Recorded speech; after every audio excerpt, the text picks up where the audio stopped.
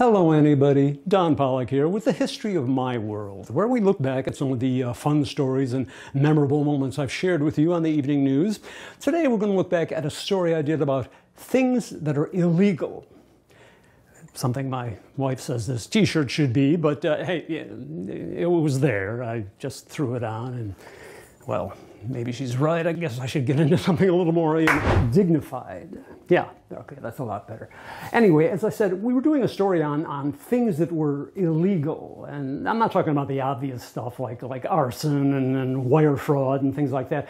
I'm talking about the hundreds and hundreds of statutes that are on the books in municipalities and in counties and states all over the country that are ridiculous, that are really weird and bizarre. And considering the legislative process in this country takes forever to modify the tax code or to enact healthcare reforms, yet somebody found the time to make it illegal to eat licorice on a Sunday or walk into a department store dressed as a penguin.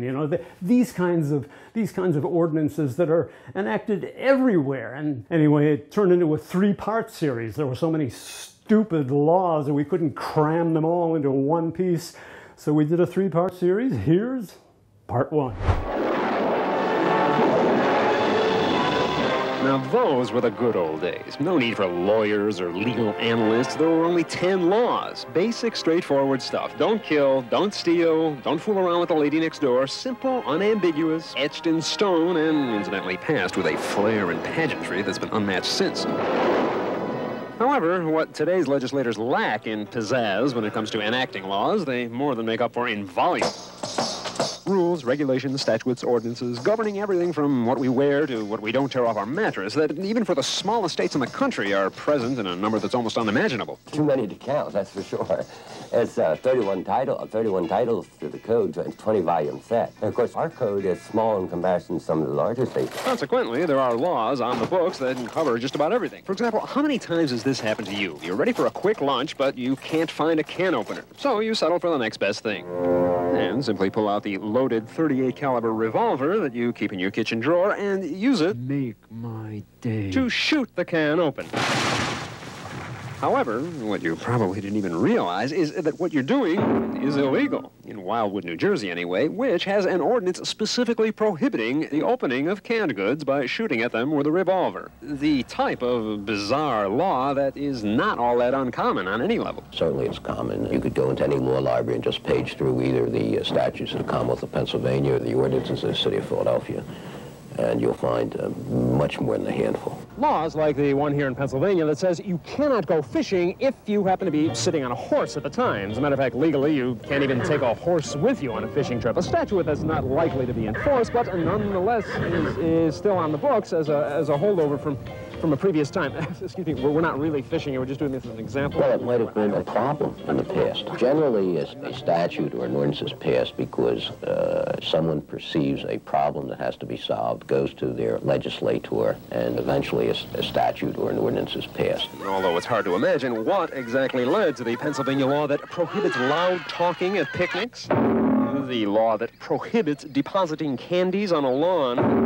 and the law that, during the performance of a wedding, makes it specifically illegal to fire a cannon during the ceremony. I don't know if firing cannons in church was a problem at the time that act was passed. Undoubtedly it was, at least to somebody. And because laws remain in effect essentially forever until they are specifically repealed, the resulting sheer volume of statutes make for a good hiding place for those that don't really belong there anymore. Most of our obsolete laws are there largely because no one knows that they're there. Which is why activities like loud talking at picnics or fishing from a horse are technically still grounds for landing you in legal hot water. All right, next time I'll check the law, okay? I'm sorry, I didn't break you. But there's another reason that unusual laws occasionally still end up being passed even today. A reason that may surprise you, that we'll tell you about tomorrow in part 2 of this special report on implausible laws. I'm Don Polec, Channel 6 Action News. By the way, that shot of me and the horse in a jail cell was something I never thought we'd be able to pull off. I mean, I had the idea to do that, but But I mean, how do you get, first of all, you have to bring a horse with you to a police station, and you know, the holding cells in a police station are not that big. You're not going to be able to get, or at least that's what I've heard. I wouldn't know myself, but anyway, you're not going to be able to get a horse in there. It was just, the shot was just a fantasy of mine. But we decided, well, maybe if we went to a racetrack, there would be something that looked like a jail. So we went to Garden State Park, the late great horse racing track in Cherry Hill, and we asked, you know, do you have anything that looks like a jail cell, you know, bars of some kind dividing the stalls, maybe, you know. It was a shot in the dark. The guy said, why, what the heck, we can make one for you. We can build it. Well, I wasn't here to commission a contracting project. I mean, but I said, we need to get this done fairly quickly, you know, and he goes, yeah, no problem, no problem. Why don't you go out, have lunch, come back in an hour and a half, and we'll have it for you. Really? Great. So we came back in an hour and a half, and there it was, about an 8-foot wide jail wall, bars and everything. You know, it was made out of wood, obviously, wooden dowels, painted black, 2x4s painted black, and they had it set in front of the washing stall where, you know, they hose down the horses after their workout. It was a white room with three walls and an open front, and that's where they had the jail cell. And it looked, I mean, when you looked at it in the camera, it looked exactly like what you'd expect a holding cell to look like. So we brought the horse in. The horse was calm because the horse was familiar with this place that it goes into every day. To me, it was a perfect example of how many viewers would take hours out of their workday, and instead of doing what they're supposed to be doing, helping us goof around and put together a fun story to watch, which in fact was kind of ironic that shot, which I thought would be impossible, turned out relatively painless. Whereas in part 3 of this story, a shot that I thought would take 2 minutes took 5 days.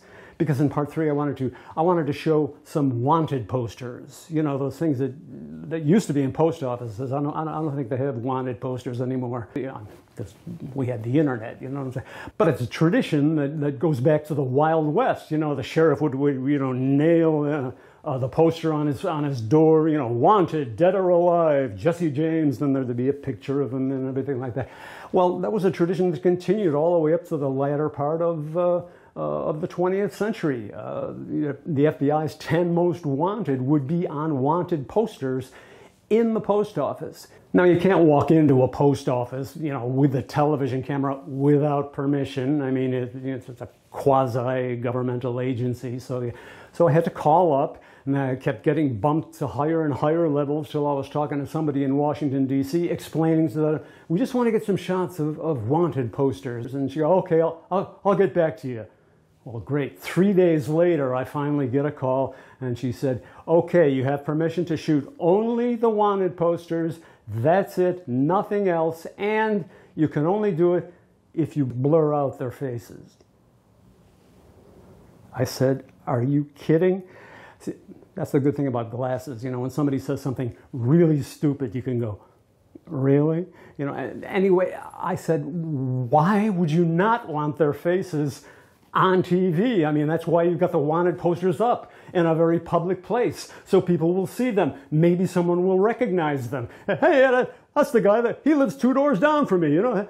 He borrowed my hedge clippers and didn't give them back. I mean, I'm going to call the FBI. You know, that's what you want. I mean, these are murderers and kidnappers and, you know, the lowest of the low, the FBI's 10 most wanted, and you're worried about violating their privacy? Oh my goodness, come on, you know. Well, I explained that to her, and she eventually got back to me 2 days later and said, oh, okay, it all worked out. And you can see that in part 3 of this report, which you can see on my YouTube channel, Don Polec's World TV. You'll also see part 2 of Implausible Laws, which is what we named the series. And in part 2, you'll be able to see which one of these 3 diners in New Jersey are breaking the law. Anyway, check that out on Don Polec's World TV, and hit subscribe, hit share, tell your friends, tell everybody. It's a lot of fun, and I will continue to dig into our archives for more stories from the history of my world. In the meantime, take care, and I'll see you next time.